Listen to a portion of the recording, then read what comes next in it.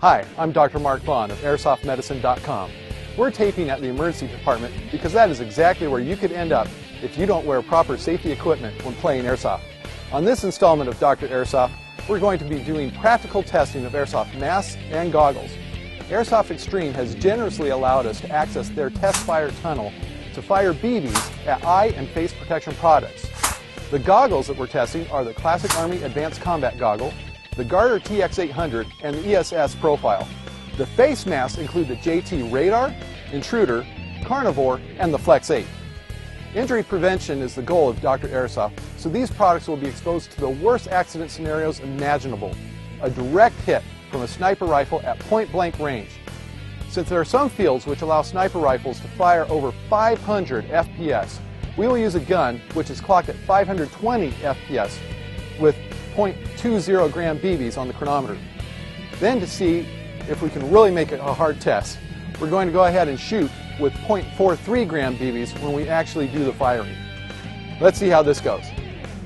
Here we are at Airsoft Extreme with the rifle for the sniper test. It is the KWA M16 battle rifle, and it's been modified to fire at 520 FPS using a 0.20 gram BB. Now we're going to chrono with the 0.43 gram BB.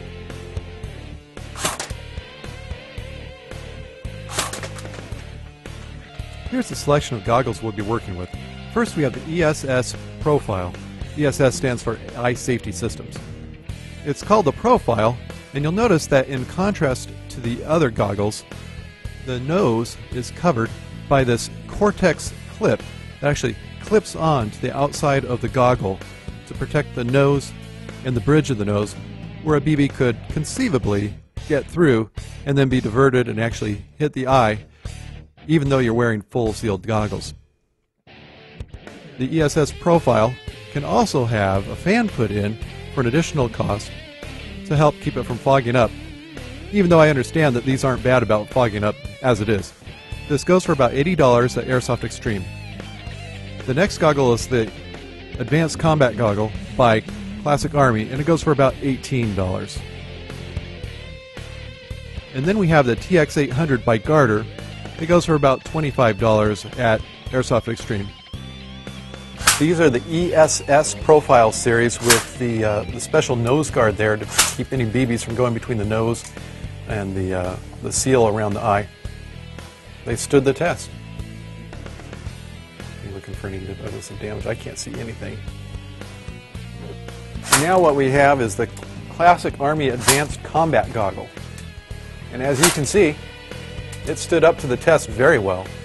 Here you can see the extent of the damage to the goggle. It's just a little mark right on the surface of the front of the lens. Here's the Garter TX800. We have the little green marks over the lens there because this one has been damaged in previous testing. And the Garter X800 holds up. As far as the JT mask, over here on this side, the low end, we start with the JT Elite lens system, which is on the radar mask. And that will cost you about $25 at Airsoft Extreme. Next we have the Invader. And this also has the Elite lens system, a little bit different mask system, and it costs $31.95 at Airsoft Extreme. Moving up a little bit in quality, we have the Spectra lens on the Carnivore mask. The Spectra lens has a 270-degree field of view. And then going all the way up to the Flex 8 system, you also have the Spectra lens, and you have a full head protection. You even have a little occiput guard for the back of the head. This is the JT Radar with the Elite lens. What we want to do is not only shoot at the lens, but also at the area that would be guarding your face to protect your mouth and teeth. Yeah, it looks like it held up. We're going to get a little closer inspection of it though. A closer inspection, the radar mask had an area where a BB did deform the mask and it went through. We'll even demonstrate that here. That BB can be pushed through. That same spot where the BB went through, and then the head behind it. And then this is the hole in the styrofoam head where the BB went through the mask. This is the Invader with the Elite lens. On the JT Invader, you can see that right in the center of the mask there is some deformation, and we do think that a BB was able to get through.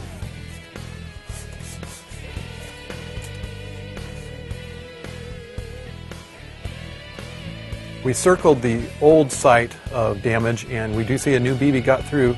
This is a Spectra QLS or Quick Lock System lens inside of a carnivore mask. We were going to expect that this mask would do better because it has much smaller holes in it. Here's the results of the carnivore mask. You can see that track that goes between the two Sharpie circles on it. That track was made by a BB going through the carnivore mask. So here's the JT Flex 8 with the Spectra lens.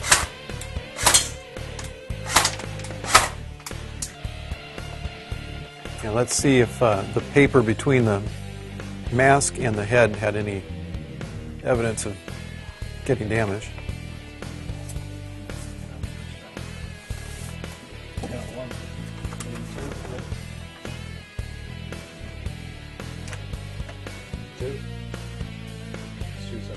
Two separate holes through the Flex 8 mask. As you can see, all the goggles tested were found to be able to take the worst unimaginable hit on a standard airsoft field.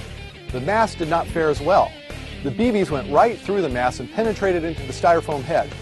This was an extreme test, and I want to retest the JT mask using a .20 gram BB at just 400 feet per second, the standard limit for an AEG at most fields. Here's the gun we're going to use for our typical AEG encounter. It's a classic Army M15A4 TAC carbine 2009 model, and out of the box this thing shoots at 420 feet per second when you chrono it with a .20 gram BB. It's going to do some damage too.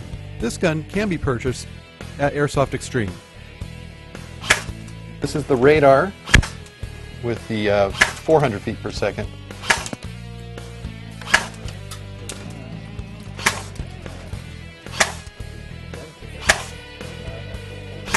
This is the Invader.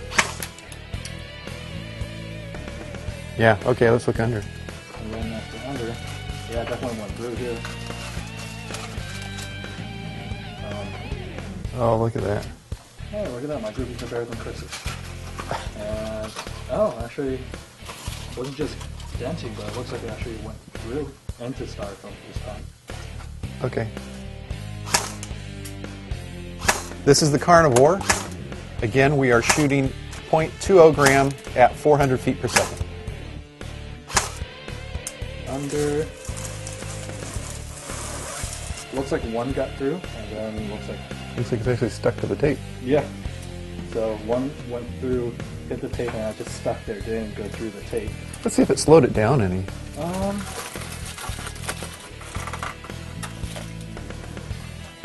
Here's the BB that went through there. It was held between styrofoam and that. No real, I mean, a little bit of denting. And now for the Flex 8.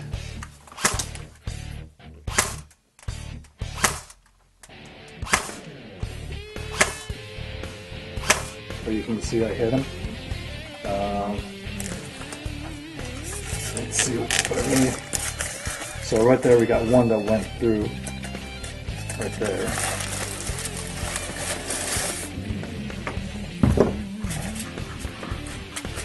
And then it looks like it was just hitting and just kind of denting the foil. As for head itself, it's difficult to say if we actually hit it and went through, just because it was in that same area. Thank you for joining us on this installment of Dr. Airsoft Practical Testing, Goggles and Masks. I'm comfortable using all of the goggles and masks tested for eye protection, but I'm disappointed in the performance of the face masks. None of them could reliably protect against dental or lower face injury in the event of a point-blank hit, even at normal AEG limits. I would be more comfortable with the higher-end JT masks like the Carnivore and the Flex 8, but we really need something which works better. I challenge manufacturers of face protection to send their products to airsoftmedicine.com so that we can find something which can be worn with tested goggles to protect the lower face. Check for updates at airsoftmedicine.com. Until next time, this is Dr. Airsoft saying, play safely.